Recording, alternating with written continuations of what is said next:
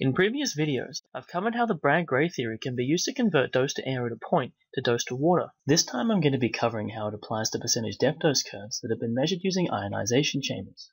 The Bragg-Gray relation allows us to obtain dose to water from a measurement of dose to air by multiplying the dose to air by the ratio of stopping powers in water and air. I mentioned previously that this stopping power ratio varies with electron energy. Within a roughly clinical range of 0.2 MeV to 30 MeV, stopping powers tend to increase with energy. The water stopping power increases like this, and the air stopping power increases like this. But notice how the air stopping power increases more rapidly with energy than that of water. This is due primarily to the density effect. Stopping power tends to increase more slowly when material density is high. The density effect effectively slows down the rate of stopping power increase with electron energy. So air, being less dense, is less influenced by the density effect, so the stopping power tends to rise more quickly than it does in water, which has a higher density. So the actual ratio, stopping power in water divided by stopping power in air, tends to decrease with electron energy. This is because the stopping power in air, which is the denominator, increases more rapidly with energy than the stopping power in water. This becomes extremely clinically relevant if electron energy within the beam, or therefore the stopping power, varies with depth. This would mean that the rate at which the dose to air varies with depth, dose to air being the quantity that we can measure with an ionization chamber, would change at a different rate to dose to water with depth. This can lead to inaccuracy in percentage depth dose curves measured using ionization chambers. We need to apply corrections in order to account for this, which come in the form of depth-dependent stopping powers. In the fall-off region of photon beams, secondary electron energy doesn't change very much. This is because photon beams tend to experience a reduction in the number of photons in the beam with depth, rather than energy. There may be some small variations in energy in the fall-off region, due to beam hardening in the phantom or patient, or the buildup of scattered photons with depth, but it's small enough that the stopping power ratio doesn't change much with depth. It's generally well within 1%. This results in very small dose errors in percentage depth dose curve measurement, so we generally don't apply depth-dependent stopping power ratio corrections. The build-up region is a different story though. Measurements using ionization chambers, especially cylindrical chambers, can be extremely inaccurate in this region. This may be due to differences in electron energy, possibly due to electron contamination from the treatment head, or the fact that secondary electron equilibrium doesn't exist in the build-up region, which could result in slightly higher secondary electron energies on average. And this one applies primarily to cylindrical ionization chambers, but there may also be inaccuracies in the detector effective point of measurement in the build-up region as well, since this effective point of measurement is generally chosen to be accurate within the fall-off region, under the assumption that there'll be a small, consistent dose gradient across the chamber volume.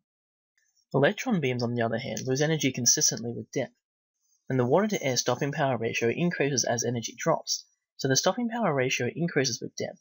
The magnitude of the variation depends on the beam energy, since a higher energy beam starts with more energy, and loses more in total across its range as it travels. So the total variation in stopping power ratio tends to be greater, up to around about 15% across a 20 MeV beam.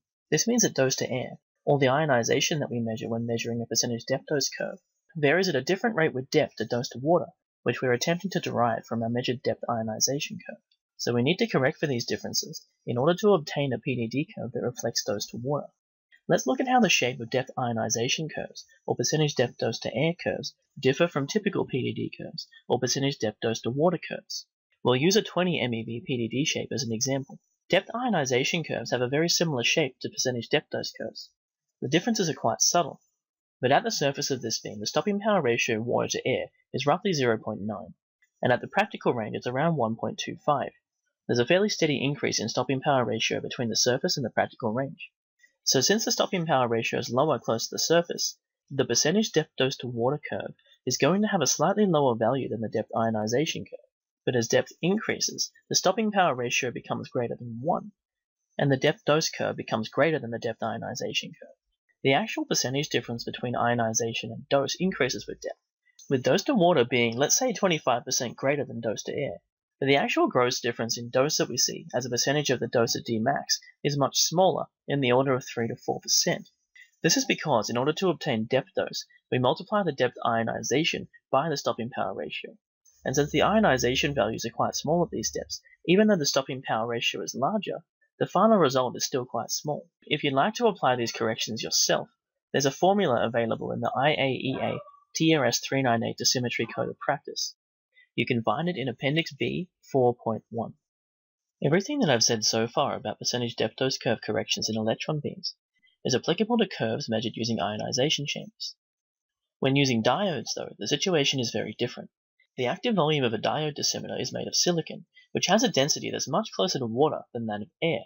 And since the change in stopping power ratio with energy is mostly due to the density effect, the similar densities of the two materials result in a similar change in stopping power in silicon and water with energy. So at a given energy, the stopping power in silicon and the stopping power in water are not the same, but the rate at which the stopping power in silicon varies with depth or energy is very similar to that of the stopping power of water. So the ratio of these two things, which vary at approximately the same rate with depth or energy, stays very similar when these things change.